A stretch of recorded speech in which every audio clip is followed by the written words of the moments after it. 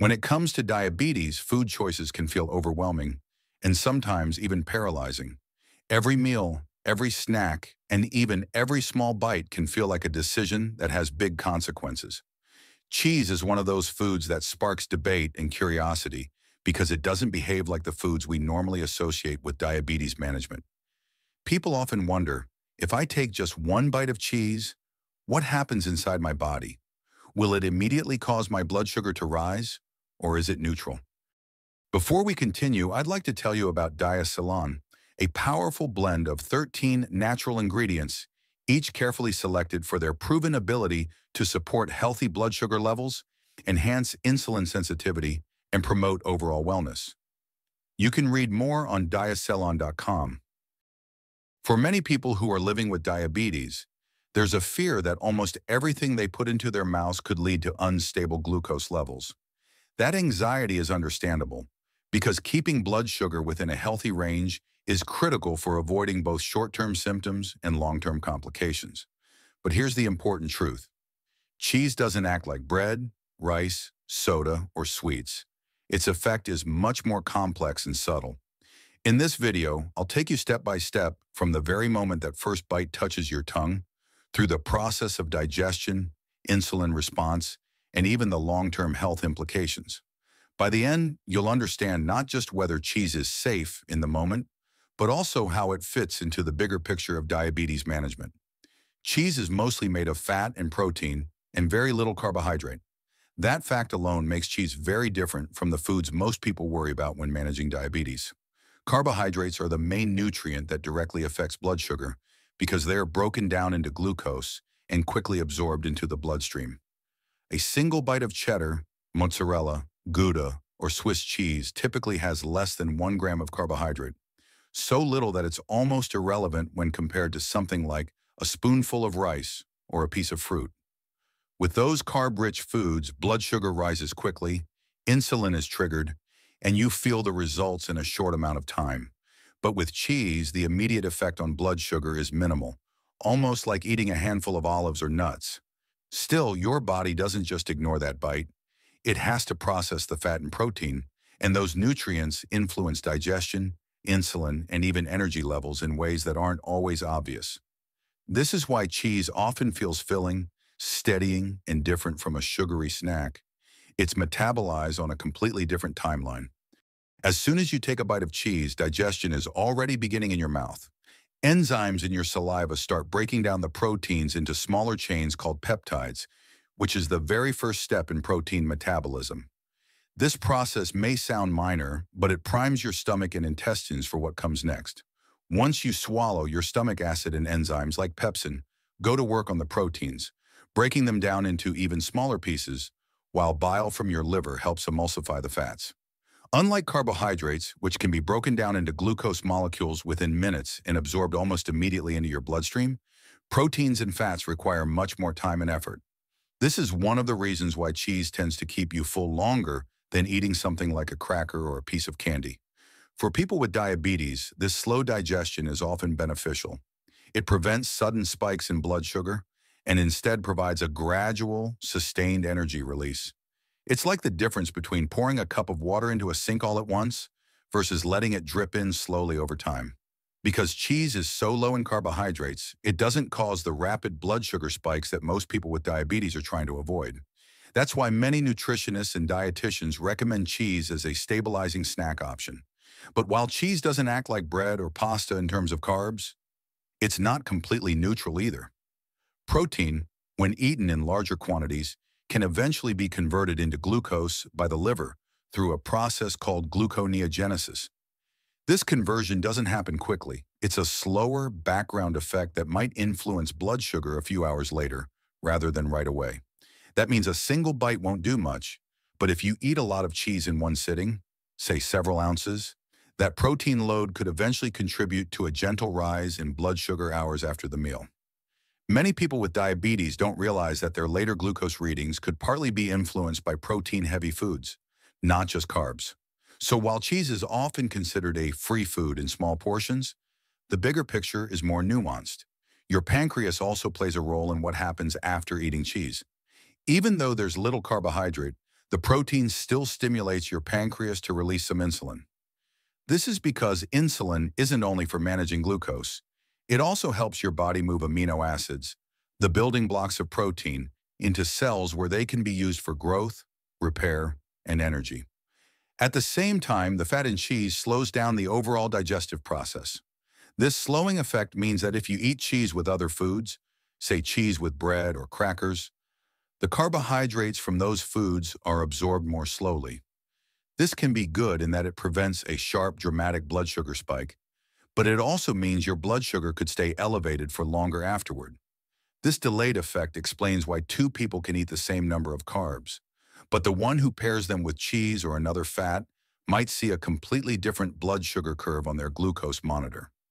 For diabetes management, understanding this delayed impact is important because it changes not only how you eat, but also how and when you check your glucose levels. One of the biggest concerns about cheese has nothing to do with short-term blood sugar and everything to do with long-term health. Cheese is naturally high in saturated fat, and while one bite won't cause harm, repeated large portions over months or years can impact cholesterol levels and heart health. For people with diabetes, this is especially important because the risk of cardiovascular disease is already higher. Cheese in moderation can fit into a healthy diet, but a lifestyle built around heavy cheese consumption could gradually worsen insulin resistance and contribute to heart problems.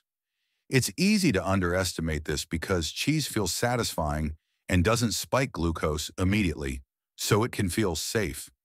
But health isn't just about what your glucose monitor shows you in the next 2 hours.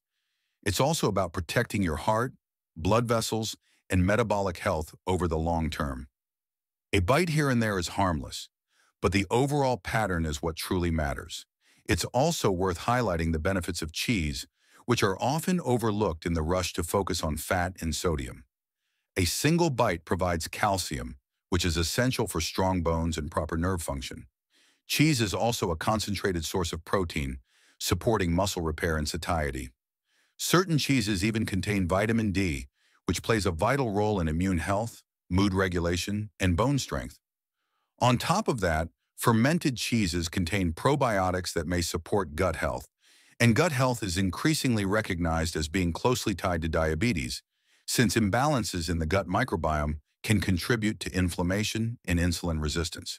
So while cheese shouldn't be seen as a miracle food, it does provide nutrients that support overall health in meaningful ways. For many people, a small serving of cheese can actually improve diet quality, especially if it replaces more processed or sugary snacks.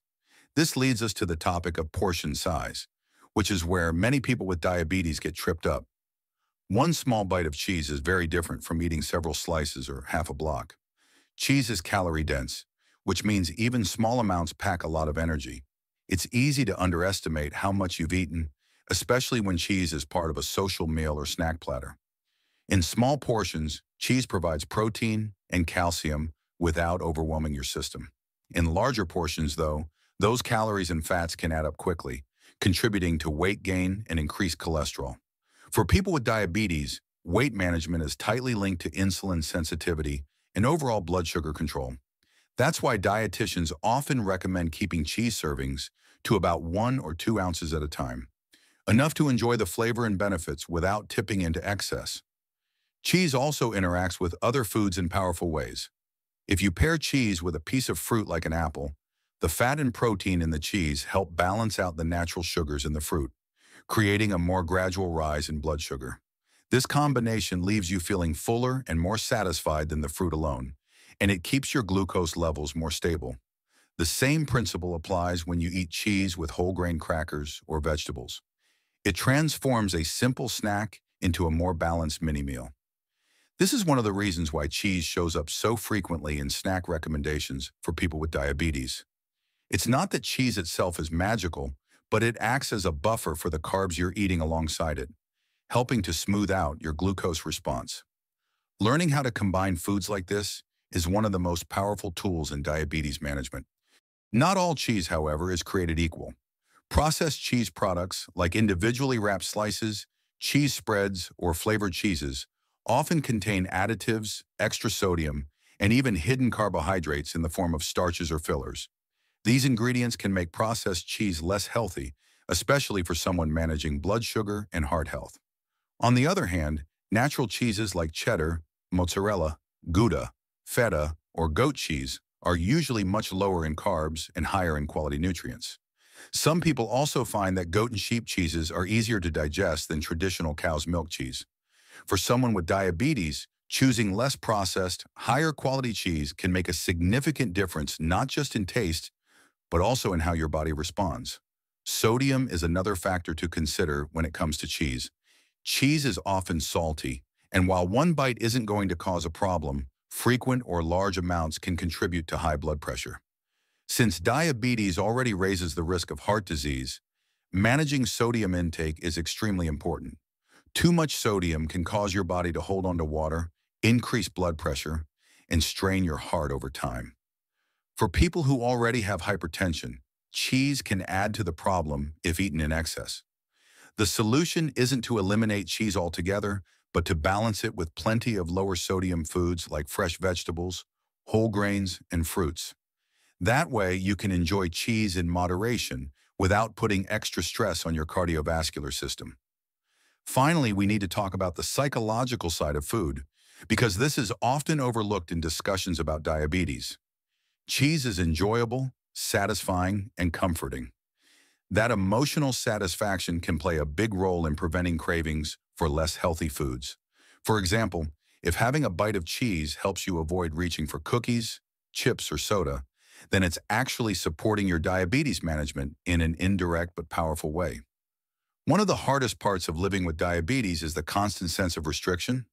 If you feel like you can never enjoy the foods you love, it becomes harder to stick with your plan long term.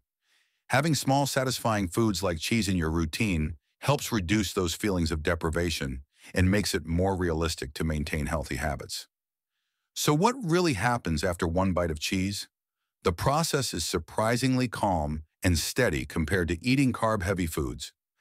Digestion starts slowly, your pancreas releases a small amount of insulin to handle the protein, and the fat begins to slow digestion overall.